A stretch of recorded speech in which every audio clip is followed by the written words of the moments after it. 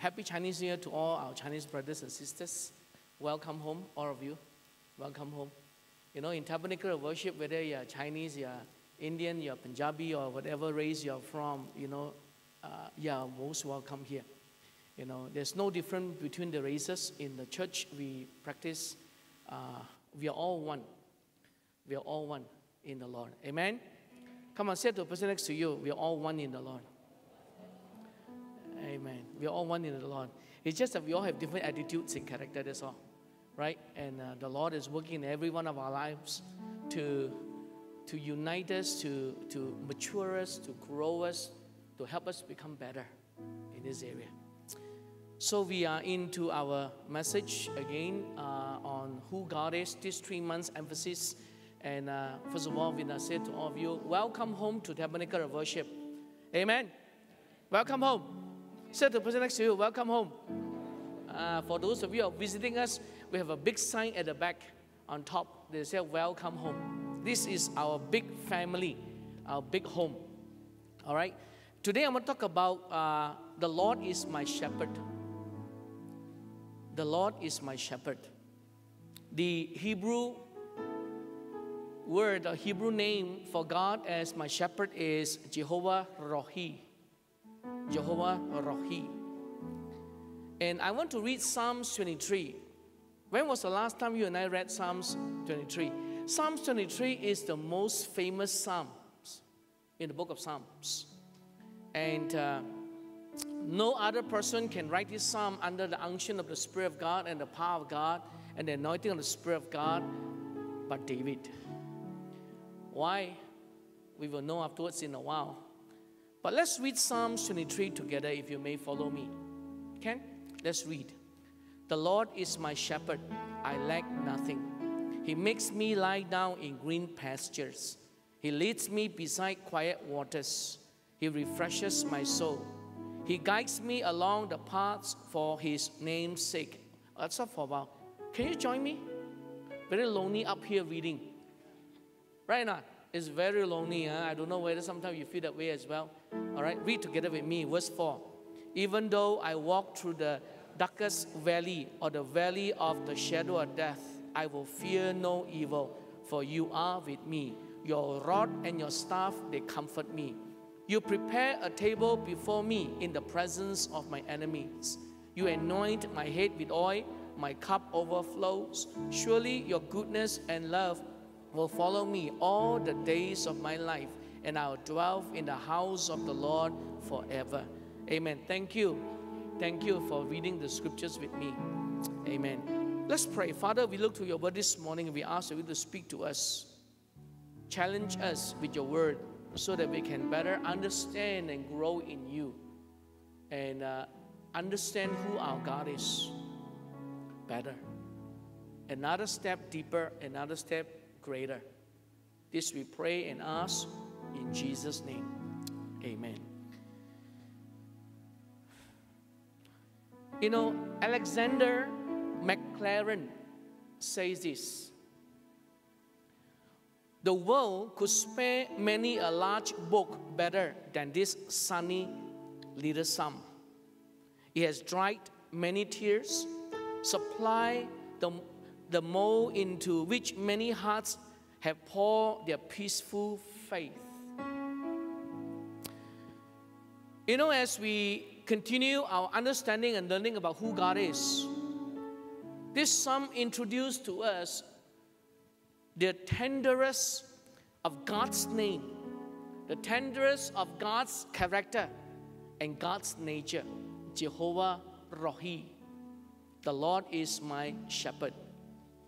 In this psalm, we find the name, the character, and the meaning of Jehovah Rohi.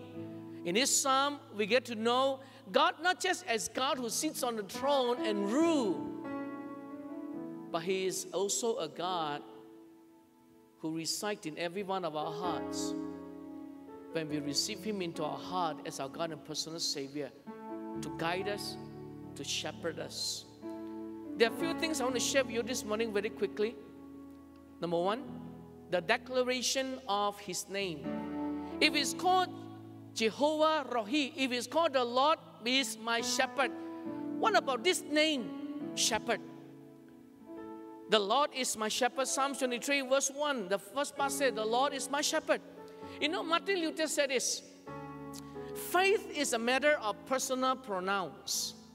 Faith is a matter of personal pronouns. Many a time we don't treat God as personal. Many a times our walk with God, and when things didn't go the way we want to go, we push the button, we point our finger. It's because of you, because of you, and because of you, and because of them. And because of you, God. The great reformer Martin Luther says, faith is a matter of personal pronouns. God is not someone far away. He is deep within us. He is in us. He is near us. If you look at this verse, the Lord is my shepherd. You know, it is not on the LED, but I want to tell you, you know, it's interesting when I read this phrase over and over and over again, I came up with three things. One, the Lord is my shepherd. The word Lord is in capital. The Lord is my shepherd. It's a declaration of God's role. God is not only our Lord, not only our Savior, but His role is to shepherd us. His role is to take care of us. And the second part, as I read through, is this: the Lord is mine, a capital M, shepherd. It is the statement of relationships. Many a times we know God just as God, distant, far away. But God said to you and I, if I am your shepherd, I want it to be a personal relationship. I want you to look at me. I want you to identify me as not someone else God, as your God. Not someone else Lord, as your Lord. Not someone else shepherd, as your shepherd. And then as I read again, and I came up with this, the Lord is my shepherd. The word shepherd, testimony of what? God's responsibility. Not only God's role as the Lord, but it's God's responsibility to care for His sheep. That's why Martin Luther said, faith is a matter of personal pronouns.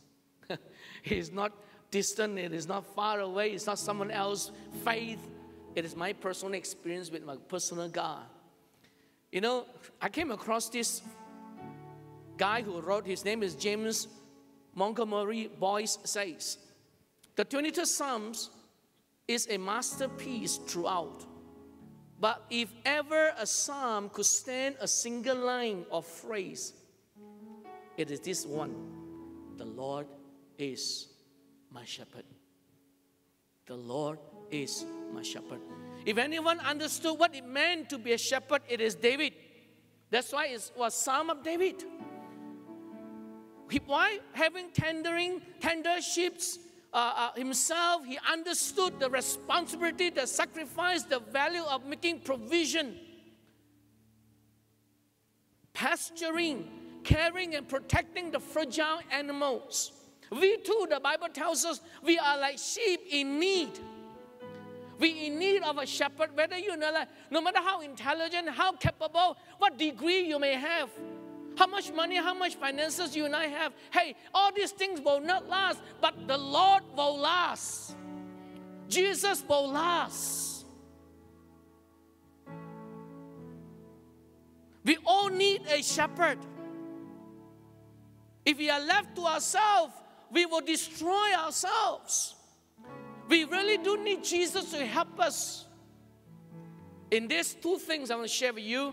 First of all, who is our shepherd? Jesus. Who is Jesus? He is my propitiation. He is my propitiation. What does my propitiation means? To propitiate means to win, to regain the favor of a God or a person by doing something that pleases Him. You know what? Why is He called my propitiator? Because He did something that pleases God. He died on my behalf. He atoned for my sin. Jesus died for my sin. Jesus did something. Because of sin, men were departed from God. Because of sin, men will go to hell. Because of sin, man cannot come to God. But Jesus did something great. He died on the cross for you and I. He did something good on our behalf. Jesus made amends for our sin by sacrificing himself on the cross. The first thing to settle in our life on this psalm is whether the Lord is a shepherd or the Lord is my shepherd. One more time. The first thing we need to settle as we walk in to this psalm is that whether the Lord is a shepherd or the Lord is my shepherd. Isaiah 53 verse 6 says, all of us like sheep have strayed away. We have left God's path to follow our own. Yet the Lord laid on him the sins of us all. The Bible says we are all sinners. The Bible says because of sin we cannot come to God. Because of our sin, God sent his Son, that whoever believes in him shall not perish but have everlasting life, have eternal life. And God placed the punishment on his Son. He did something good on our behalf so that we may have favor back with God. He died on our behalf. The blood that he shed so that our sins are forgiven. The Bible tells us also in John 10 verse 11, I am the good shepherd. Everybody say good shepherd. The good shepherd lays down his life for his sheep. Jesus was willing to surrender his life so that you and I may have life. Jesus is willing to walk down the valley of the shadow of death so that you and I may see light in the shadow. Jesus did all that he can do so that you and I may find favor with God. You know, just in the first part, you know, C.S. Lewis, I was just reading through his books recently. C.S. Lewis says this, it costs God nothing as far as we know to create nice things, but to convert a rebellious will, it costs him crucifixion. You know, when God created this heaven and earth, he created by the voice, his own voice. Everything nice came forth. He just said, it's so, it shall be done. Come forth, it come forth. But to convert, to save someone and to change a rebellious person, it cost his crucifixion. It caused him to die on the cross. Notice, is God just a shepherd? Or is he your shepherd? Church, you know what? 2020, make God not just a shepherd. Make the Lord your shepherd. Make the Lord my shepherd. The second part of this, you know, on the area, the declaration of the name, that he is my shepherd. Jesus, our good shepherd, provides. As a shepherd, you know what he does for us? He provides for us. He nurtures us. He guides us. He cares for us. He protects us. He blesses us. There is nothing in our areas of life and living and need that God is not able to help. He is able. If Jesus is willing to die on the cross for you and I, it says a whole lot of his dying. That is that he loved you so much, he's willing to give his life. There's nothing that he cannot do for you if it is the will of the Father. For your life and for my life. Look here, church, listen here. Jesus doesn't just want to be your Savior. He also wants to be your Lord. One more time. Jesus doesn't just want to be your Savior. He also wants to be your Lord. He doesn't want to give you eternal life. Just one more time. He doesn't just want to give you eternal life. He also wants to give you an abundant life here on earth. That you enjoy your life. Not getting around, getting angry, you know, fighting and getting upset and pointing finger and disappointed with this and disappointed with that and disappointed with that. Hey, he not only give you eternal life in heaven, but he give you an abundant life. How to enjoy the best of our Christian faith, our Christian life on this earth. He never promised you and I, the road to you and I tread on will be smooth. But he said to you and I am your shepherd. I will guide you through. Amen? Yeah. Yeah. Eternal life is one day we will live with God. Abundant life is how you enjoy your life and the experiences of the Christian faith that God has placed in your life. Don't just long towards the coming of the Lord and when we leave and this earth and go to be with God, but tell the Lord, God, you know what? You not only gave me eternal life, you also give me abundant life. How I can live and enjoy my life as a Christian. Some of us have not smiled for a long, long time. Even Chinese New Year come. You know what, church? Learn to smile. It takes about 113 muscles on your face to frown. 145 muscles on your face to get angry and grind your teeth. But you only take 3 muscles to smile. Why go and do facial when we can just relax and smile more? Turn to the person next to you. Smile more. Somebody say, a long time never smiled before. You know? You got it? The declaration of the name. The Lord is my shepherd. He is my propitiation, and He is also my shepherd. Secondly, the distribution of His name. You know, as I was reading through Psalms 23, I break into parts and I bring you through Canada very quickly. All right? I got 24 minutes. Okay, let's go. The distribution of His name. Psalms 23, verse 1, second part, where it says, the Lord is my shepherd. And it says, I lack nothing. I lack nothing. The King James says, I shall not be in want. You know, I lack nothing. Because the Lord is all sufficient. The Lord is all knowing. The Lord is all powerful shepherd. We therefore lack nothing. The truth is, if left to ourselves or left to themselves, sheep lack everything. Do you know sheep is the most helpless animals on the face of this earth? Do you know that? Sheep, if it's left to themselves, they will not be able to find food to eat. They will not be able to go the way they're supposed to go. If you send them out to a field, they will not be able to get home. That's why they have dogs, and they have ranchers, and they have shepherds. And we too, as human beings, as Christians, we too have great need.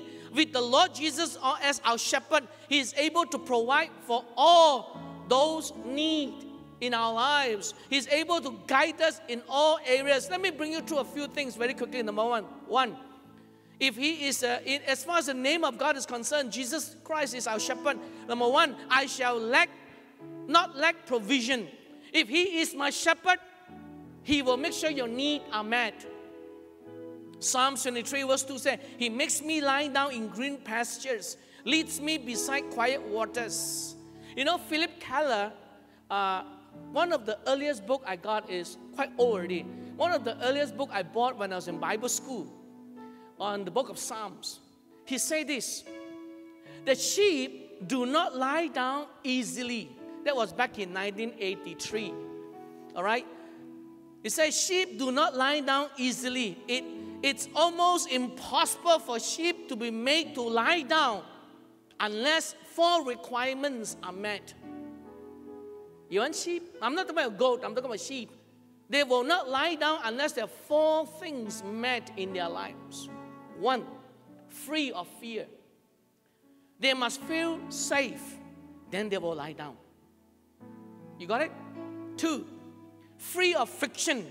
They must feel accepted, that the shepherd loves them. Everybody loves one another. Everybody consider one another. Everybody accept one another. They must be free of friction. They must feel accepted. 3, they must be free of flies. They must be free of pestilence.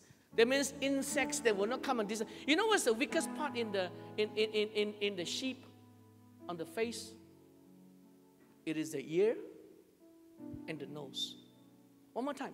It is the ear and the nose. I was reading through, and I was saying, you know, why the ear and the nose? Do you know, you look at the sheep itself, Goats will turn the ear and chase the flies away, but not the sheep. Flies will come and lay their eggs on the ear, and worms will come in the ear. Why the nose? The tenderest part of the sheep's face is his nose. It's very tender and it's a bit reddish in color, pinkish in color. Easily bruised, easily hurt. How many of you know the devil does that as well? He's shooting into your ear negative remarks. He shoots into your ear things that are not so good, not so kind, not so right.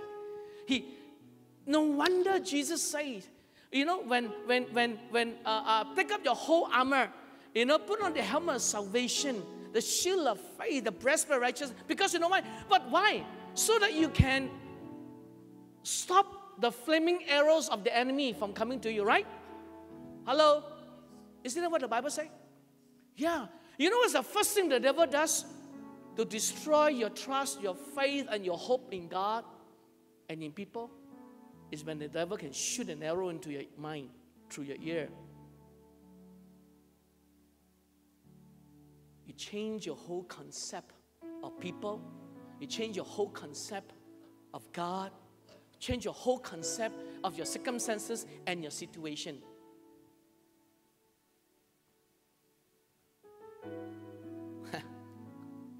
The fourth thing is this: free of famine, they must be filled with food.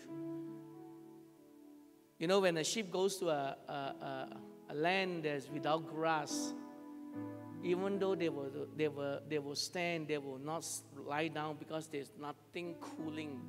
Grass cool their bodies. Only a shepherd can meet these requirements, providing peace, acceptance, deliverance, and pastures.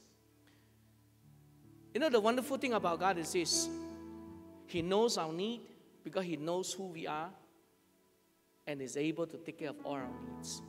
The Bible tells us in Philippians chapter 4, verse 19. Everybody read with me if you may.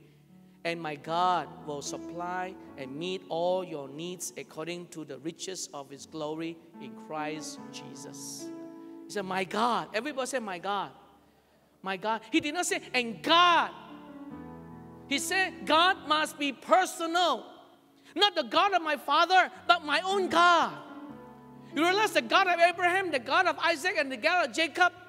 Do you know every time their faith is hooked on to their father, their grandfather? But until they have a personal experience with God, then it became their personal God. Jacob have a personal experience, right? Isaac have a personal experience. It's good to know God has been very good to my grandfather, my great-grandfather, and my mother, and my sister, and my father. But I need to know how good God is to my life as well. It must be a personal, pronounced, a personal encounter. A personal experience. My God will supply. Not his God, not their God. My God shall supply all my needs. And our shepherd longs to meet our needs as he leads us, as he steers us, as he guides us to one thing that is so important. You want to see God coming through in your life, you want to see God meeting your need. There's one thing that's so true in our life that we all need to develop. Everything that God leads us through, everything that God guides us through is always towards one thing. What was that? Guide us towards complete dependence upon Him. Complete dependence upon Him. Why? Why is Jesus doing that? In every journey, every trip of our lives? Because man will fail us. Man will disappoint us. Circumstances will change. Our friends will change. Our employment will change. The economy will change. The government will change. The country will change. But you know what? God said, I am the same yesterday, today, and forever. Amen? If you look to people, you look to situations, circumstances, it will change. And you get disappointed. He said, look to me. Dependence. Everybody listen here. Dependence is a word. It is inescapable. You cannot escape from the word dependency. We all need to depend on God. Amen. And just as the sheep places complete trust in the shepherd, so too we must truly, solely trust God and believe God. That's why in Proverbs chapter 3, verses 5 to 6 says this. Everybody read with me if you may. Can you read with me or not? Don't let me be so lonely reading the scripture this morning. Can or not? Okay, everybody read together. Trust in the Lord with all your heart and lean not on your own understanding. In all your ways, submit to Him, and He will make your path straight. Amen. Some Bible say He will direct your path. He will guide you. He will steer you through. He will shield you. He will hold you by your hand and guide you through. Just like a blind man do not know the place. God said, just as long as you held on to my hand, I will guide you through. Some people say, 我大個仔咯. I became Tala already. India is Tala, is it? Tale. I'm a head. I don't need people anymore. I don't depend on people anymore. I depend on myself. But God said, you know what? Till the day we die, we still need to hold on to His hand. How many of you know that God never let go of hand? Come on, lift your hands up. God never let go of His hands. Who let go of our hands? We. We are the one that let go of God's hand, not God. Not God. Number 2, I shall not lack nurture. I shall not lack nurture. Psalm 23 verse 3, the first part says, He refreshes, restores my soul. He refreshes, restores my soul. God nurtures and cares for us even as we make a mess of ourselves.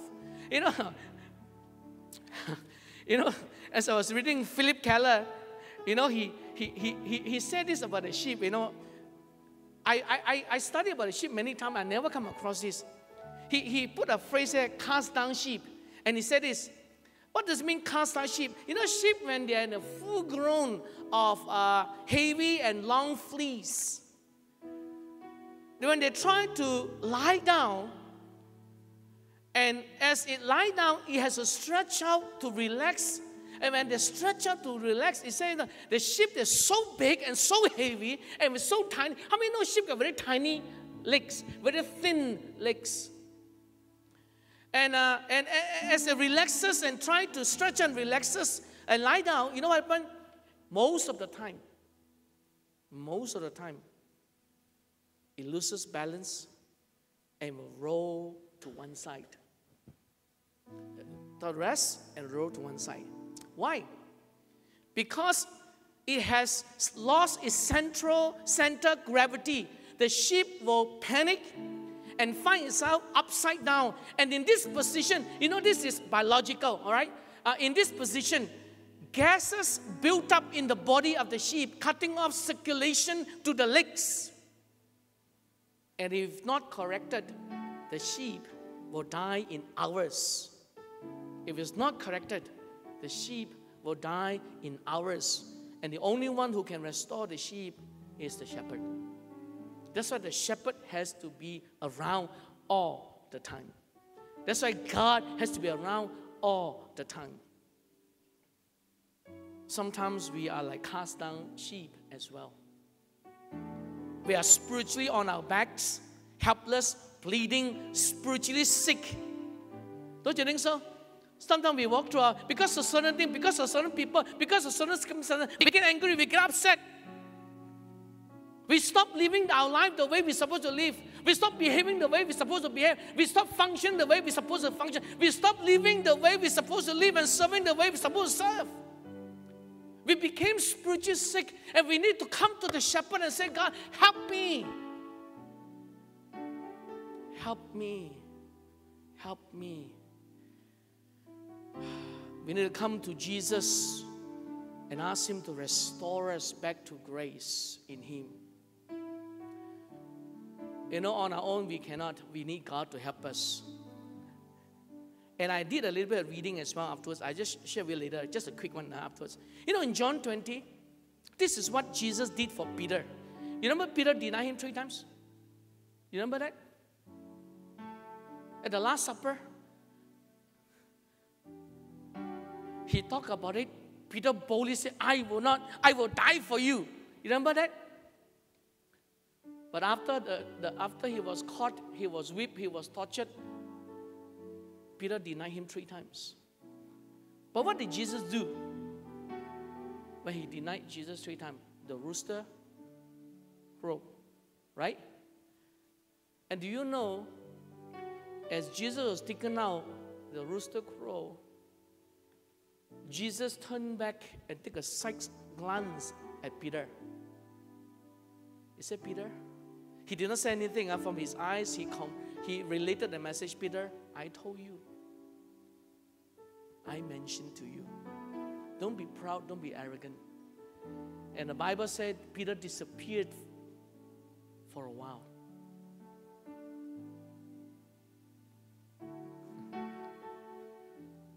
But do you know, when Jesus reappeared himself, when all of them went fishing, he called out from the shore and said, throw the net to the other side. Who was the first person to remember that? Peter. Before Peter came and followed Jesus, he fished the whole night with his gang of fishermen and they caught nothing. And they came back towards the shore and Jesus said, friend, have you caught anything? Nothing. He said, why don't you throw the thing to the other side? Go again. Put it onto the other side. He said, Lord, you must be crazy. I'm a fisherman all my life. My family members are fishermen. Andrew said, if Jesus says so, my brother, do it. Don't go ahead, do it. Take skull, do it. Long time I never use these words. Forgive me. And Peter threw it onto the other side. The Bible said they caught, isn't it? More than what they could ever thought of, expected. And Peter, when he heard this voice, he said, sound familiar. He threw it on the other side. He caught the fishes. The Bible said, even before the boat reached the dry ground, he jumped down and he ran to the master. You know what Jesus did? Jesus never rebuked him. Jesus never corrected him. Jesus comes to him and restores him back to health. Back to health. And he restored Peter's soul. Church, listen for a while. Everybody look at me for a while. Everybody look at me for a while. How do we know we are spiritually sick? Let me give you a clue. How do we know we are spiritually sick? It's when our attitude is negative. When we're always angry, we're always complaining, we're always getting upset, we are sick spiritually. Very easy. Are you with me? When a person is humanly, physically sick, everything seems to be wrong one. Right or not? Cannot drink, cannot eat, cannot sleep. Fever here, fever there, pain here, pain there. Upset here, upset there. Everything, no peace. How do we know we are spiritually sick? When our attitude is negative. We are spiritually sick. The Bible says we need to come to the Lord. You know, it's interesting. If you look at John 15, Jesus talked about the wine. He said, I am the wine. You are the branches. You remember that? John chapter 15. He said, I am. I am. I'm not I'm not the. I am. Jesus is the wine. And he says in verse 2, John 15 verse 1, talk about that. I am the wine. You are the branches. Verse 2, he said, I cut off every branch that does not bear fruits. You know, interesting. You know, I was trying to look into the Bible, a phrase, a word that I can change it a little bit. So I went to the Greek to study the word cuts off. He said, he cuts off every branch that does not bear fruit. Do you know, interesting, the word cut off in the Greek is the word called airo, A-I-R-O. And the word airo can also mean lift up. Not just only cut off, also lift up. and as well as take away, as well as cut off. It simply means you see some branches and some trees, their branches go to the ground so much it can hardly bear fruit. The gardener have to lift up a branch, spray some water to clean it, and then put it up again. You understand what I'm trying to say? In some cases, it's cutting off, but it also can mean He lifts up. When we are down, He lifts us up. When we are sick, He lifts us up. When we fall, He lifts us up. When we fail, He lifts us up. When we are hurt, when we discover, He lifts us up as well. I shall not lack nurture.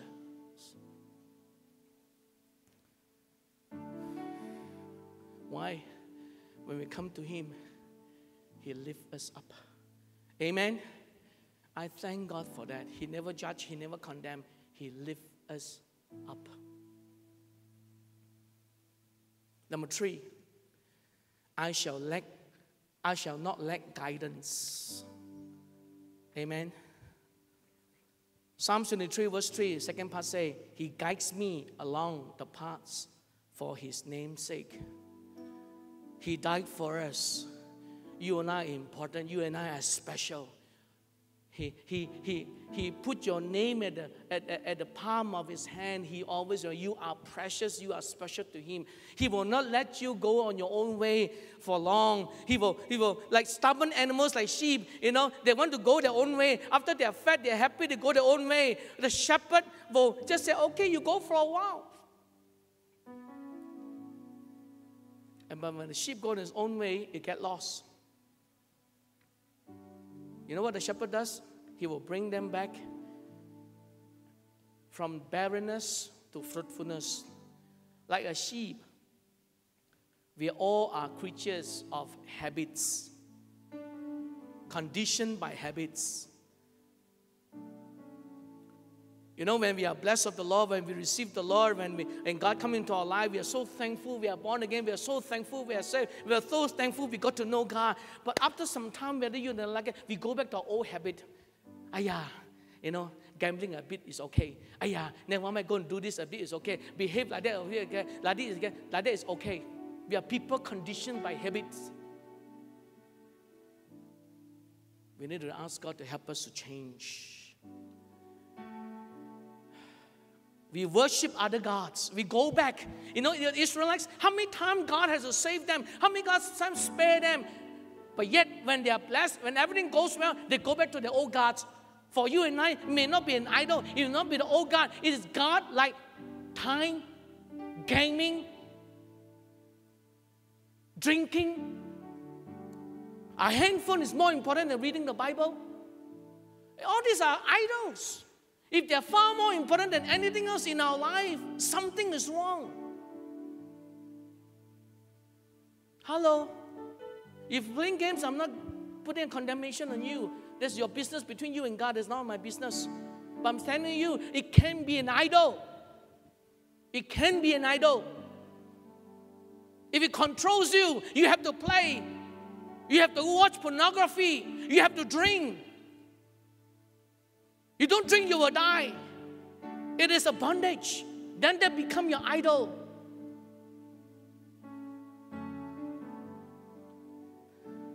Where does God guide us? The Bible says He guides us along the paths. In paths, right path. He guides us along right path or path of righteousness. He always leads us to the right track. Some people tell me Christianity is very boring. How do you know? Oh, we cannot do this, we cannot do that, you cannot do this, you cannot. No. When you come here, do you say do's and don'ts? Did we put a big sign that said do's and don'ts? No. When you receive the Lord, we teach you what the Bible says. And the Bible comes in our heart. The Bible works within us to change us. And we make a decision for ourselves when wisdom comes. Are you with me or not? When wisdom comes when the Word of God comes. I know I should not get drunk. I know I should not gamble. I know I should not womanize. I know I should not do this. I know I should not do that. It is not a do and don't thing. It is the conviction of the heart when we grow in the Lord. A young child, you tell them, don't do this, don't do that. They will still do, correct or not? It's satu kali they kena bakar, then they know. God guide us to path of righteousness for His name's sake. 2 more points I go to very quickly. 4, I shall not lack safety. You know, the Bible tells us, 1, during times of difficulty and danger. Psalms 23 verse 4, even though I walk through the darkest valley, the valley of the shadow of death, I will fear no evil, for you are with me. Your rod and your staff, they comfort me. You know what happened? The Bible tells us when we go through most difficult times, most trying times, you know what? He says to you and I am there to comfort. I'm there to protect. I'm there to give you the grace to go through. Amen. True Christianity is not always mountaintop experiences. Sometimes it can be in the dark valley, struggle and difficulties in our lives. Secondly, during times of blessing and abundance, 23 verse 5 says, you prepare a table before me in the presence of my enemies. You anoint my head with oil, my cup overflows. You know what it says here? You know, when God said to you and I, in the high mountain, I am there. In the low valley, I am there. He said to you and I, you know what? Every time when you and I go to difficult time, you know what? God said, I am your Jehovah Nissi. I am your banner. I am your victor. I am your strength. I am your enablement. Amen. When you say, I can't, He said, I am with you. You can. When He allowed you, when He set the table before you in the face of the enemy, when the enemy come and attack, He allows you to go to, He said to you, I am with you. I go through with you. Yeah, I know the Law family as well, and the Wong, you know, they're going through with Eric's situation. Eric is much better now. Thank God for that. Amen. Amen. Eric is much better now. Yeah. He's waiting for the titanium cap to come on the scalp, right? And then after that, a while more, he will be discharged. Can I invite you to stand with me? Let's pray for Eric at a time as this. Can I ask you to say a prayer in 30 seconds to the Lord for Eric? Amen. Say a word of prayer for Eric. Say, Lord, touch Eric, heal Eric, restore Eric.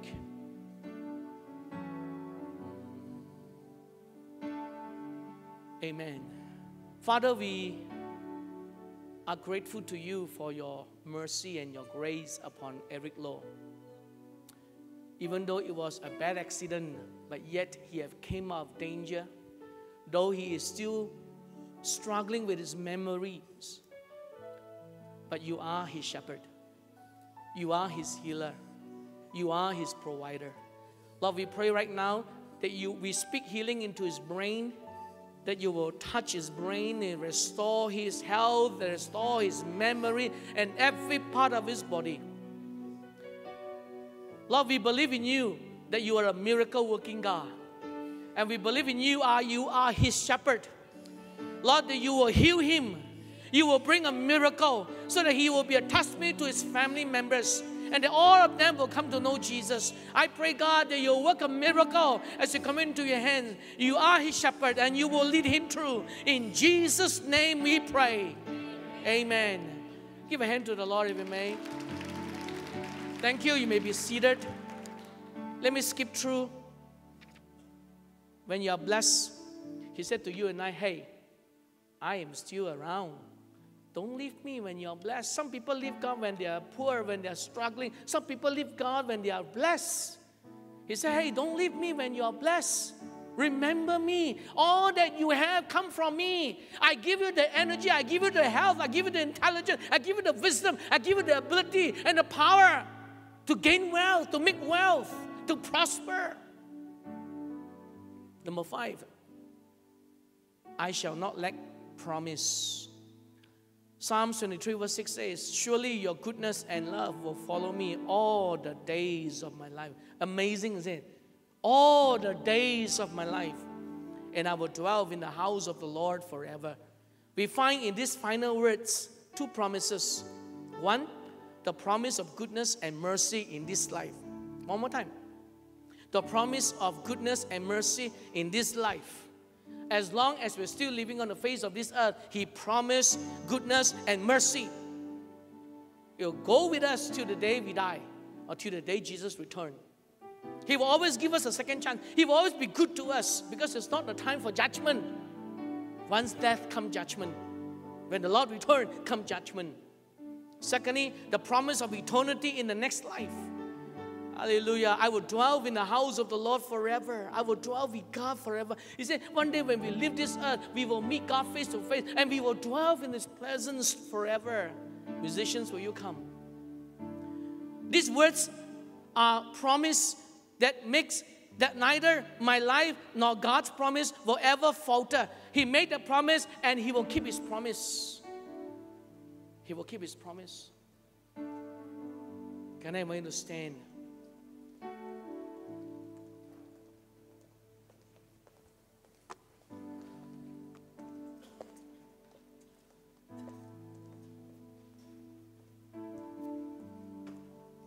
Yeah.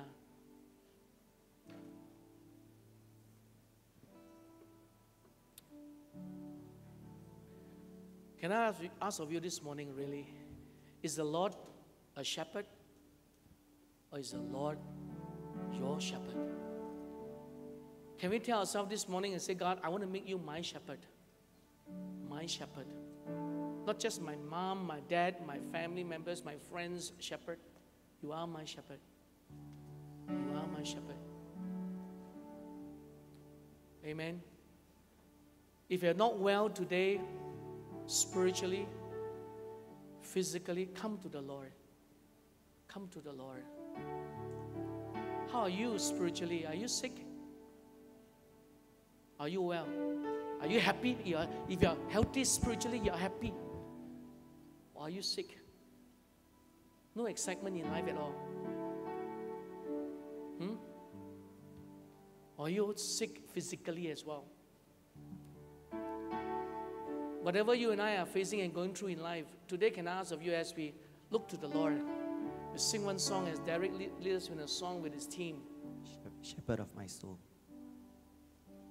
Shepherd of my